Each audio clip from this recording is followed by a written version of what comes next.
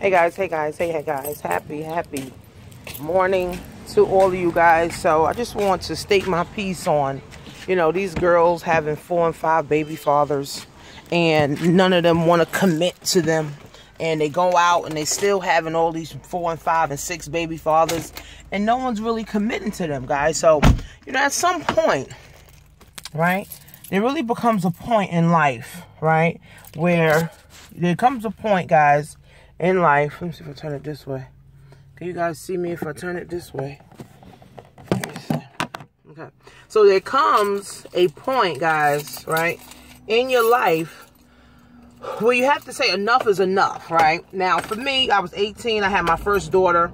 Now she's 14. I'm 33, right? So I had my first daughter at 18. And, I said to myself, I don't want to have a whole bunch of baby fathers, right? I don't want Tom, Dick, and Harry all up in me and having, this nigga, that nigga over here. No, I don't want that, right? So when I'm, so when I met my husband, I told him, I'm like, listen, after we was together about 3 years, I said, I don't want to have no baby, and I ain't married, and I ain't got no house or nothing to go to. So, I set a standard, and a lot of these women that got 4 and 5 baby fathers, they not setting any standard. They just letting anything go. But it's deeper than that. No one wants to have 4 and 5 baby fathers, okay? But it's deeper than that. It's deep.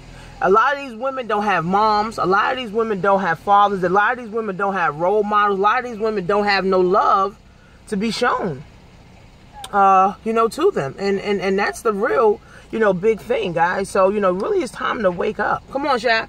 It's really time to wake up and smell the coffee. Because at the end of the day, if you having 4 and 5 baby fathers and you never get into the root of the problem, then guess what? Your children going to have 4 and 5 baby fathers. Your boys going to have 4 and 5 baby mothers. And then the cycle continues. That is not normal. It's not normal to have 4 and 5 baby fathers, 6 and 7 baby fathers, 4 and 5 kids by different men. No. Right? And then you can't even provide. Right? You can't provide for yourself, and then you can't provide for your kids, and then now you on to the next nigga, and that nigga can't provide for you. Come on, guys.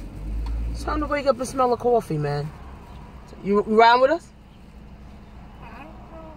Well, come on, then. You standing there like you are? You sent me a text this morning? Yeah. Oh, you coming back here?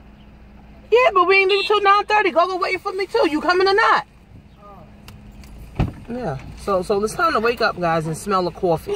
Definitely time to wake up and smell the coffee, because that is not normal at all. Auntie Simba. Yeah, we be back, though. About 9:30. Be ready.